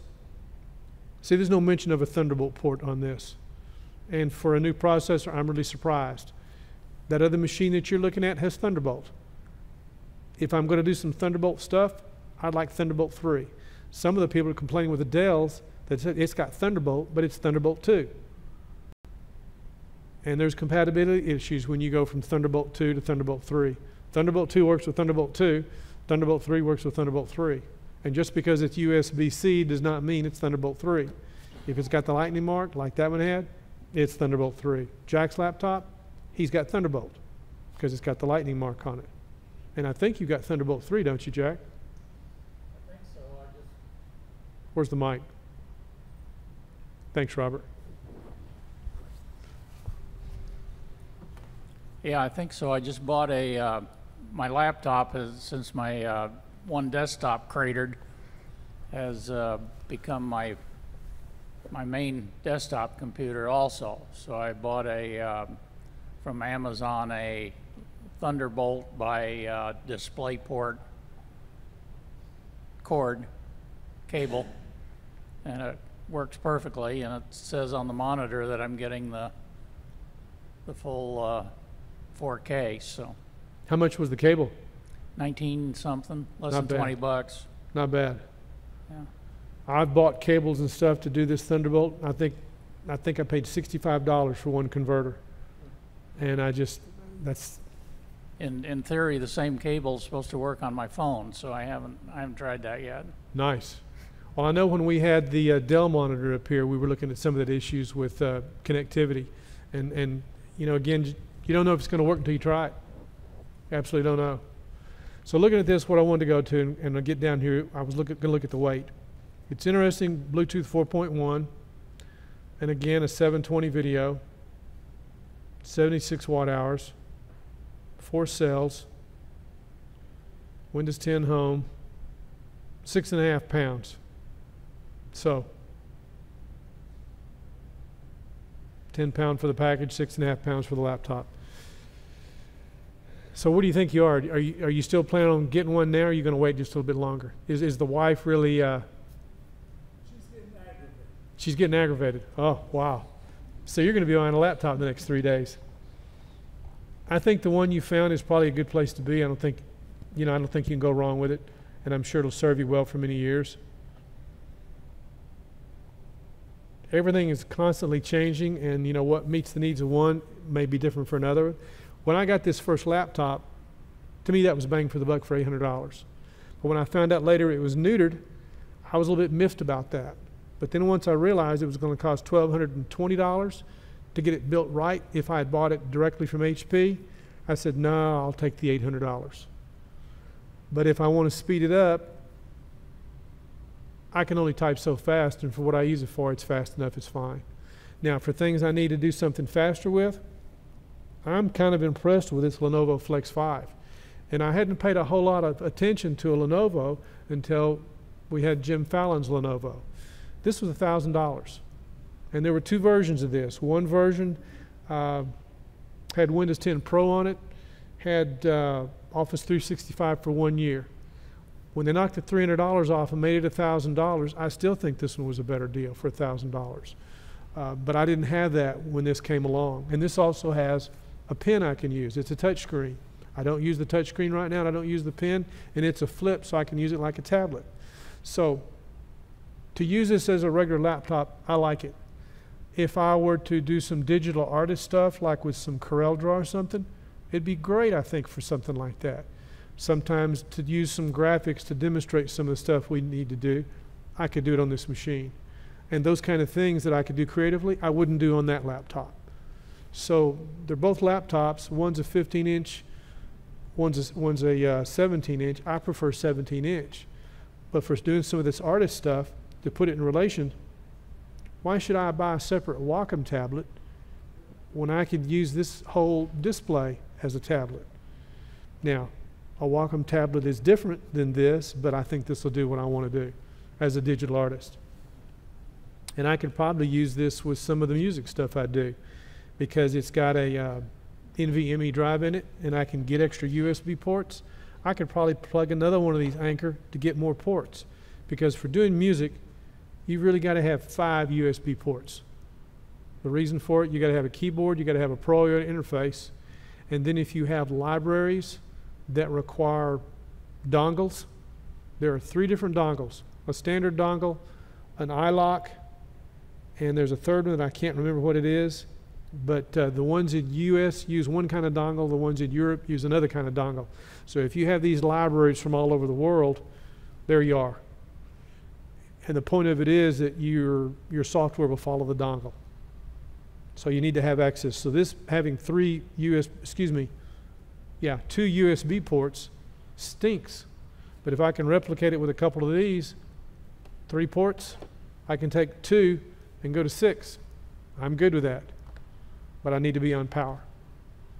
But then again, you know, it depends on what you're trying to do. For example, the mixer that we use could be could be controlled off this laptop. The mixer that I use, which is a Pro interface at the house, same brand, just less inputs, could be run off of this. And if you're going to do that kind of audio, you want a Pro audio interface. You don't want to use what's on the desktop or the laptop. That kind of audio stinks. You got to use a Pro audio interface. So anyway, let me go back over to build or buy. Talking points. Talking point number 2, I told you about Netflix. This is an article from Red Shark, which I find kind of interesting. Stuff like this to me is an aha moment that I'm sure we'll come back and refer to later. Netflix is now the crowning standard for broadcast quality. In the past, there were certain cameras that people looked at when they were shooting video. Now, because of Netflix's standards, a camera that a lot of people have used, Netflix says you can't use that camera if your video is going to be on our channel. So even though you may see one type of video being broadcast, they're shooting for a higher quality video. They're getting ready for the future. And so that's where some of that stuff comes from with the video card we heard about for a year ago. We also heard that Netflix is doing a better job than anybody else with compression to be able to send that stuff down the pipeline. So if you had a low bandwidth internet connection, you'd be able to see that at a decent quality. Yes, Robert? Going to decompress. Well, the decompress is something that Netflix has to do on the fly. So if you've got a streaming service like Netflix, then they're handling all that. So there's some kind of Netflix resonant software to receive that video then, huh? Right. They've got the process. That's new, isn't it? We talked about that a couple of years ago, and the reason that came up is because Dwayne was asking what were the requirements to stream video. You got the requirements that Roku has, you've got the requirements that Amazon has, and Amazon has now increased those for greater bandwidth, but there's a set of specs also for Netflix. And I told Dwayne, he wanted to argue with me about the specs. I said, well, this is what Netflix says. So you want to argue with somebody, go argue with them. I'm just saying this is what they say. So it's not the case then that when you're streaming stuff down, once you get past your network connector, it's yours. Sounds like you're saying that once you get past the network connector, the resident software of the source is going to run and decompress whatever it is the source sent you, and then you put it, I guess, on the bus somewhere from the processor and say, okay, now you can look at it. But it's not just I got video coming off my network. It's if it's, you know, like you say, if it's going to be decompressed by network software, by Netflix software, then you have to have that Netflix software running on your computer, or it won't decompress. And I think you just said that there are 2 other vendors doing the same thing. Well, Amazon's got their specs on what you have to do, and with Amazon, once you have an Amazon account, then you have Amazon Prime, and then once you have Amazon Prime, you have to pair that device to that account. Well, I was just thinking that too, that you say you have to get a Roku channel activated for each one of these uses that you want for Amazon or Hulu or Netflix, and it sounds like that it's still not over. Once you've got that account set up to go through the Roku, now you've still got to look to, it's just interesting that your computer has to know where you went. It just seems to me that's new. Your computer, you know, just like using a browser. You just go somewhere, and your computer doesn't know where you've gone. It just, the browser's doing that. But now, essentially, you got a resident player for each streamer, and so instead of a browser, you got a player, and it runs.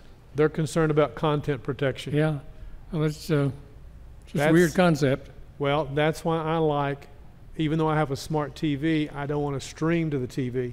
I want to stream to a media player. And I don't want to stream to a computer, because what goes to a computer is a lot lower quality than what goes to the player. Well, in my ignorance, I tried a year ago to stream from Amazon Prime, I guess, to the computer, and I concluded that Amazon Prime stinks. Yes. And so I let that membership lapse and went on. And then I found out from you 6 months later that those people won't talk to computers.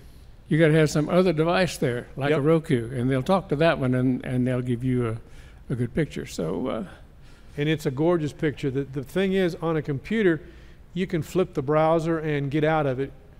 When you're on a media player, whatever kind of ads they have running, you have to watch them. You can't flip out of them. Yeah, well, that would be true because they're controlling both ends of that now. Totally. So it's just, a little ignorance can hurt you.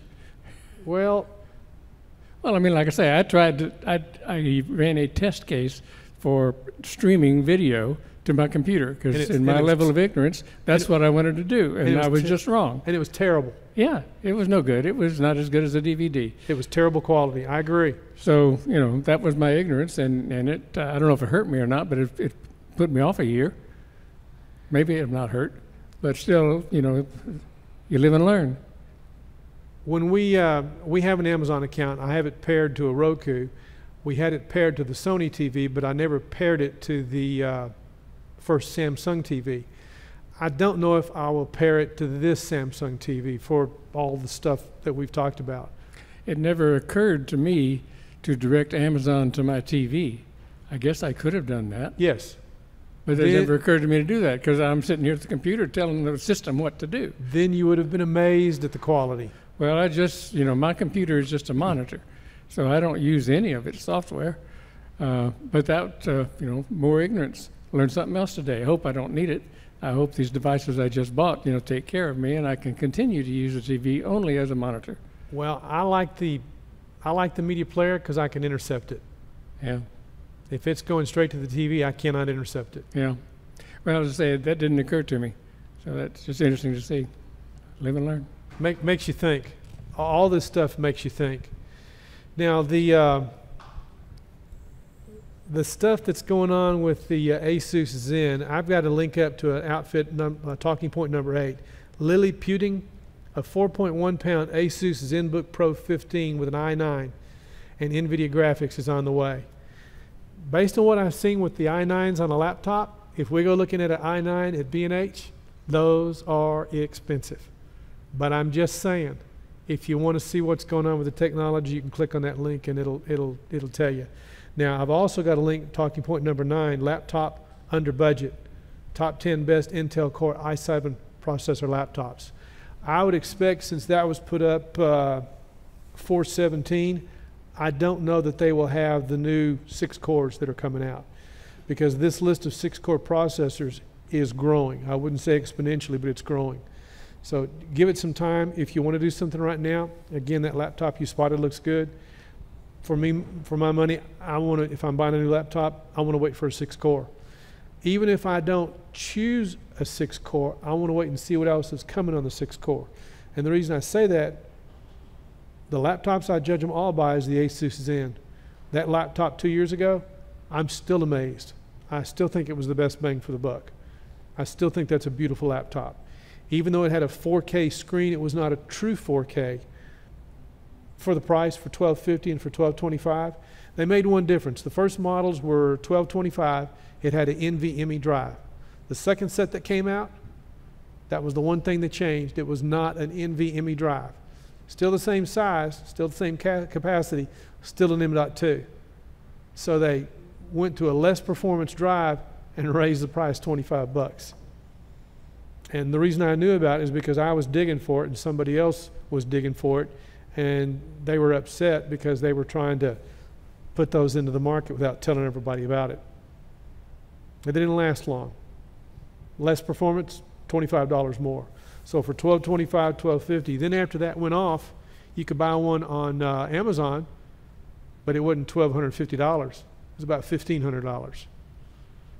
And I think y'all also had Windows Pro on yours, didn't you? Or do you have Windows Home? Do you remember, Lou? Yours got Pro. They all had Pro on them.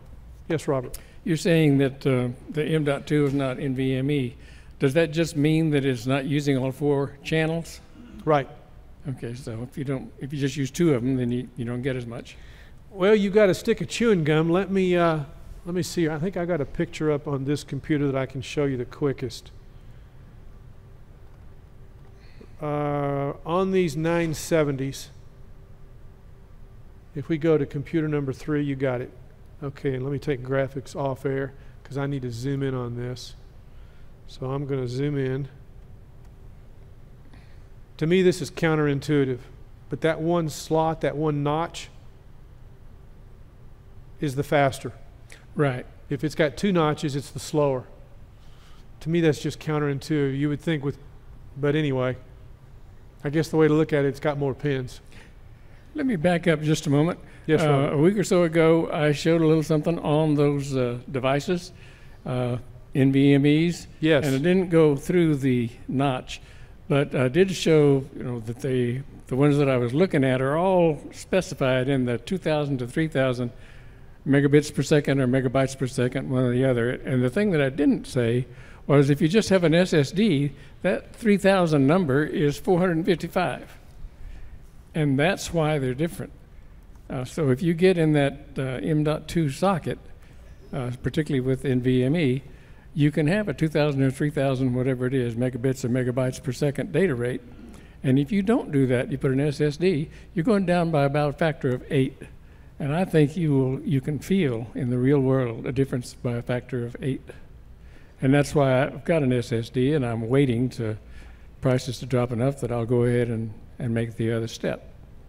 And I'm expecting to be able to tell. Now the 970 is now showing up on Amazon. I didn't expect that this quick.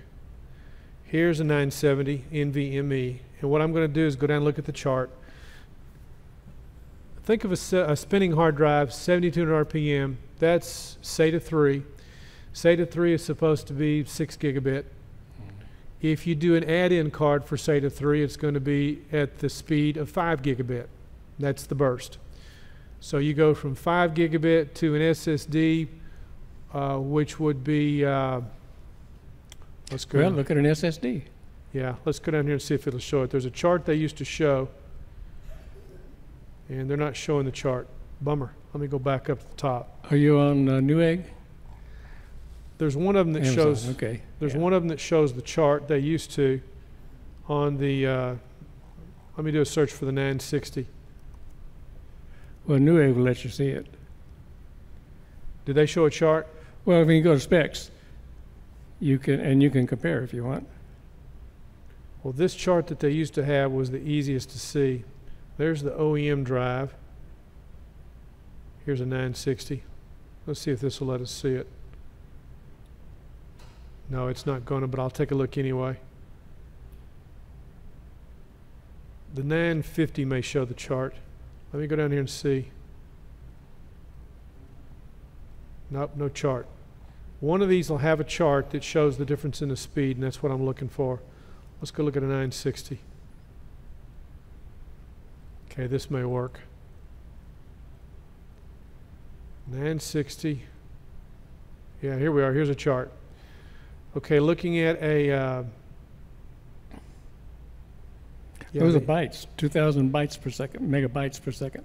Well, first of all, the interface, an NVMe versus SATA 3 6 gigabit, and of course the USB 3.1. We can go from 3,500 megabyte to 3,200 megabyte down to about 550 to 450. And supposedly some of these SSDs will get up to 650, but this says 550. So okay, we'll go with that. An SSD. So this HP Envy laptop, it's got a 7,200 RPM hard drive. So if I wanted to upgrade it to an SSD, I could get 550 megabyte. Now the interface is SATA 3 6 gigabit, but I'm not going to get that kind of speed. I'm getting maybe, what, 150 megabyte?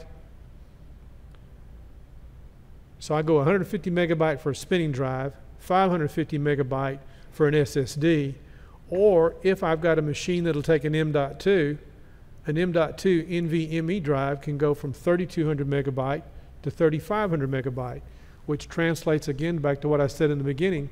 When I'm doing a Windows new computer and I'm creating the account and I'm going through the process of answering those questions, I can go from 45 minutes to 15 minutes. And that's just one thing. The applications start up quicker, the computer starts up quicker, installing stuff starts up quicker. Now, this Ryzen machine that has a 1 terabyte NVMe, the graphics that are on that machine, to me, as they're coming off of that M.2 NVMe drive, I'm sitting there watching, twiddling my thumbs, and to me it acts like it's coming off of a spinning hard drive. I would hate to think to install that application on a spinning hard drive because it would take 5 times as long. My perception is that's taking too long. My perception is that needs to go faster because my perception is everything else happens faster.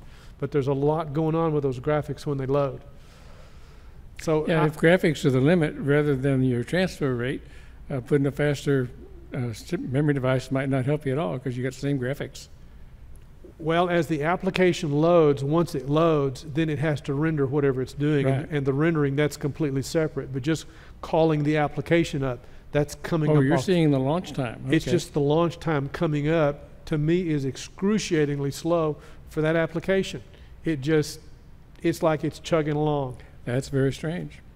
Well, there's a lot to that. There's a lot there. But I like to show this chart to kind of put things into perspective when you look at what the interface is, what the form factor is. You look at the interface for the computer.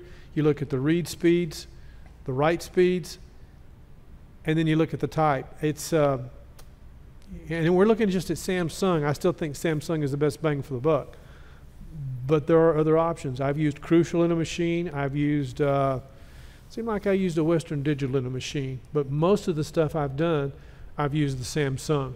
In fact, when we record the meeting to the SSD recorder, those are on either Samsung or SanDisk. Those are on SanDisk discs,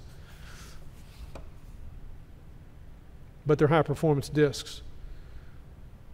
Well, you can see some of it there just in the center column is a SATA drive. Yeah, SATA 3, 6 gigabits per second, but if you go down one line, it's 550 megabytes per second. And so that's one SATA channel. You go 4 SATA channels, you expect to get 22. And they must change something else. It's not just the SATA, because instead of 22, it's 35. Well, and when you say SATA channels, let's be specific, PCI lanes. This uses 4 PCI lanes. Well, that's the way they say it. Well, they say SATA by 4 is the way they describe it. So that's why I'm saying it that way. And when you're looking at a system and you're talking about resource allocation, and you're looking at a chipset, you want to know how many PCI lanes does the processor support, how many PCI lanes does the chipset support. And we did a video about that, the AMD versus the Intel. You get more PCI lanes with an AMD than you get the Intel, like that machine Ray built.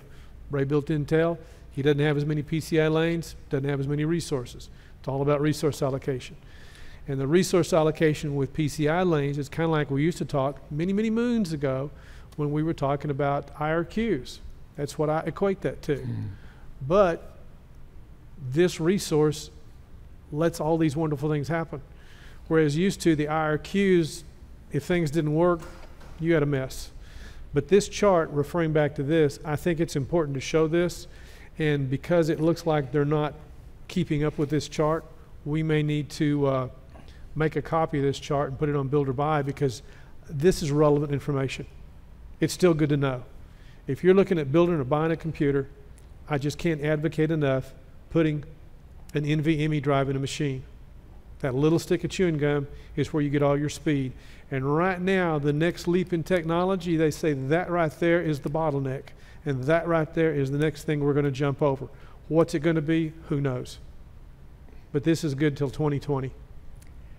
Another realization that I came to recently, I'm not sure how significant it is to everybody else, but to me, the number 8 SATA channels seems to be pretty common. Like there's some set of chips, certainly an agreement that 8 SATA channels is a good unit. You mean 8 SATA ports? 8 SATA ports, right. But if you look at one of these motherboards that has an M.2 connector, yes, and they say you can, M.2 is SATA by 4.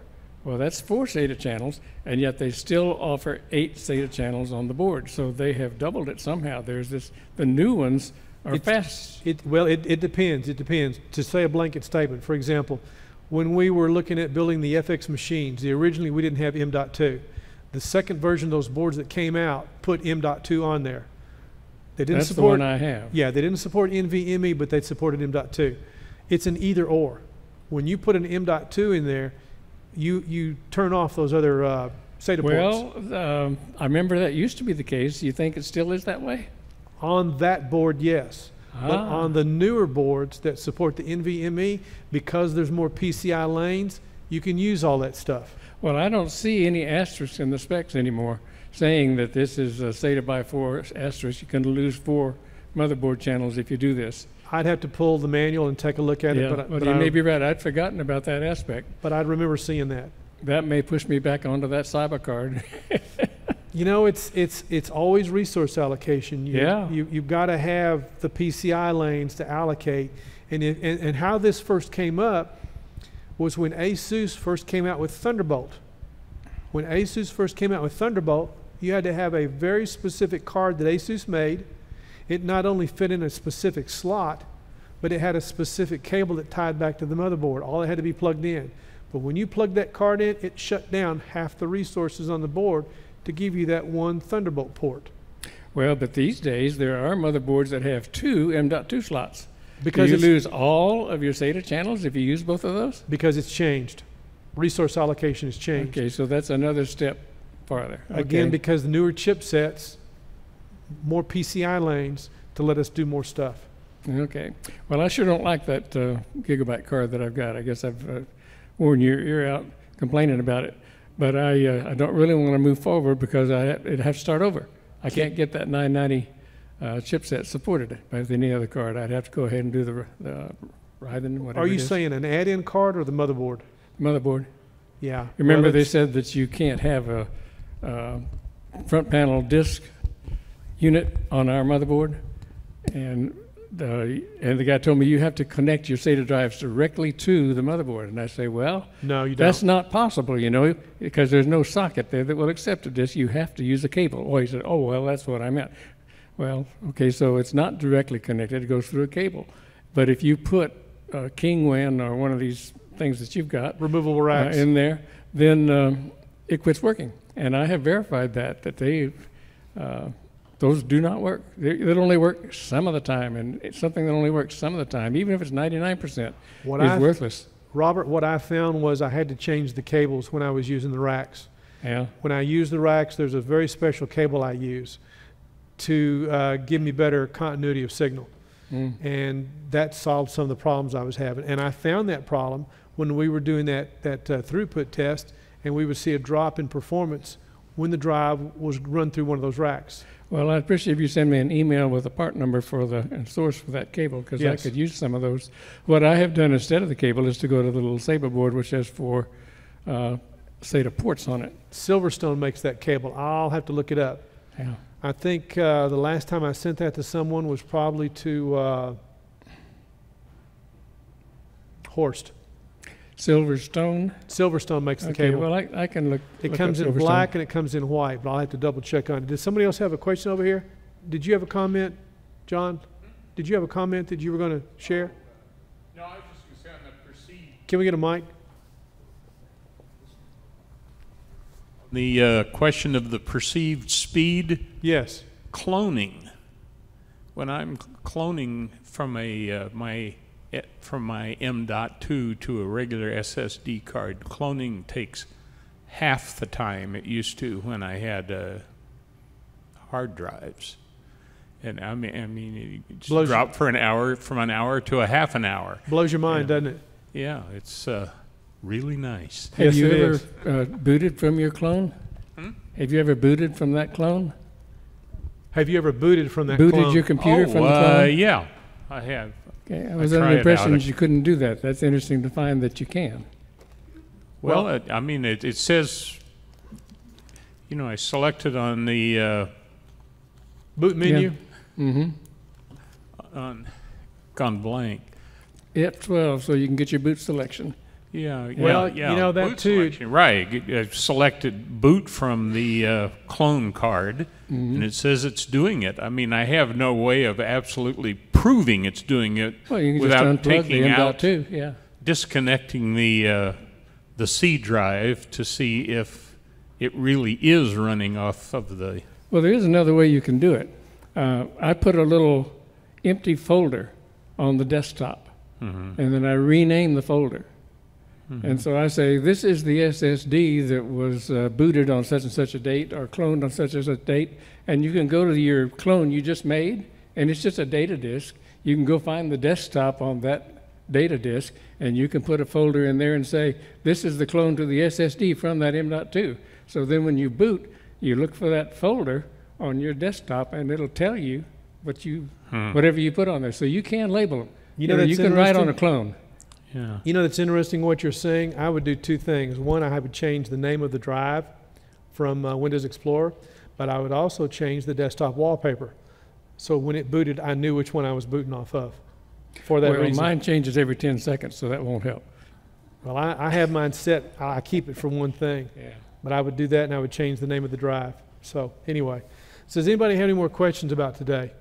I hope you got a little bit out of this. I'm sorry we didn't get to use that program, but because Microsoft wants to reboot this computer, I'd like to show it next week. I think it's important to know how. Again, if you can set a password and we can remove it, then what's the point? But there's a way to fix it so you don't have to reinstall Windows. So I hope you enjoyed this today. I hope you feel like, yes, Ben. Oh, our speaker next week. Our speaker next week is going to be, Ralph Gonzalez, retired law enforcement. He talked to us last time about scams. The next time he's going to talk about how to keep your safe house from, keep your residence safe from burglars. There is a giveaway over there, a printer. Oh, yes, we have and that's an Epson Artisan 730 printer, John Lund brought. It does two-sided printing, Wi-Fi, USB, and Ethernet. It does CD label printing. Cool. Works, but needs cleaning inside. Oh, it had a leaky, ink tank. $200, but a used one is selling on Amazon for $280. So if anybody's interested and doesn't mind having to clean the printer, we got a printer over there. So I want to thank everybody online for joining us. Hope you enjoyed this today, and we'll look forward to seeing you next week. Have a great day, and appreciate thumbs up.